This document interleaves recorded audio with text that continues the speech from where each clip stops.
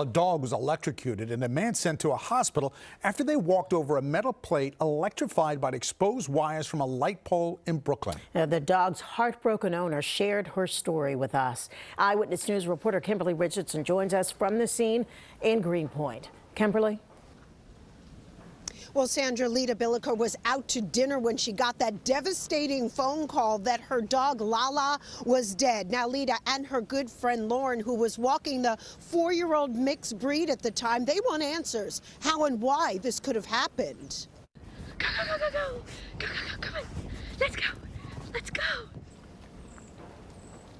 Take a look. This is video of Lala on Sunday playing in the snow. She was the center of Lida's world. But last night around 7, Lauren was walking the dog in Greenpoint right near Clay Street. That's when Lala stepped on a metal plate, let out a bone-chilling bark, collapsed, had a seizure, and died. She was electrocuted. Con Edison and the fire department did respond and determined a street lamp had been removed in that exact spot, and a piece of metal was covering the hole. It was hot. It was carrying electric current. This all happened in front of a pet club. Several people from there ran to help, along with a construction worker who simply put his hand near Lala, and he got zapped. He did go to the hospital today and is expected to be okay.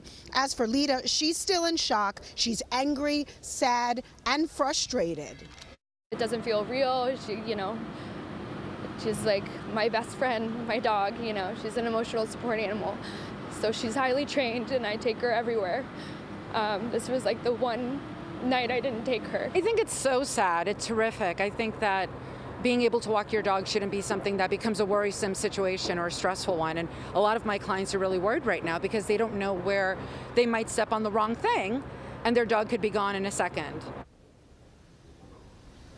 Now, Con Edison says this did not involve any of its equipment, but a spokesperson for One Bell Slip confirms it was there. That spokesperson telling me as a result of this week's winter storm, an underground electrical wire was inadvertently exposed to snow and salt, which caused a temporary live charge to a metal plate on the ground. That spokesperson telling me it has since been fixed. Coming up at 5, the woman who performed CPR on Lala, you'll hear from her.